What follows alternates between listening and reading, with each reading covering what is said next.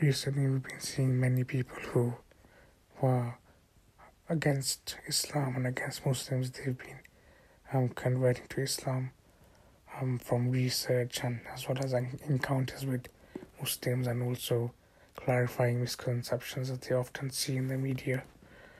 This time, Australia's most notorious Islamophobe becomes the latest far-right figure to convert to Islam. One of Australia's most notorious Islamophobe and former head of the far-right group United Patriots Front, Shermon Burgess, has converted to Islam.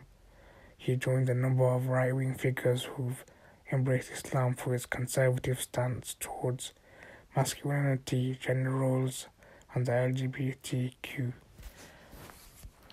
This shows you that even those who are strongly against Muslims and Islam, ultimately they do find the religion, once they realize many of the things that they perceive to be Muslims and Islam is incorrect and is misconceptions from the media or elsewhere.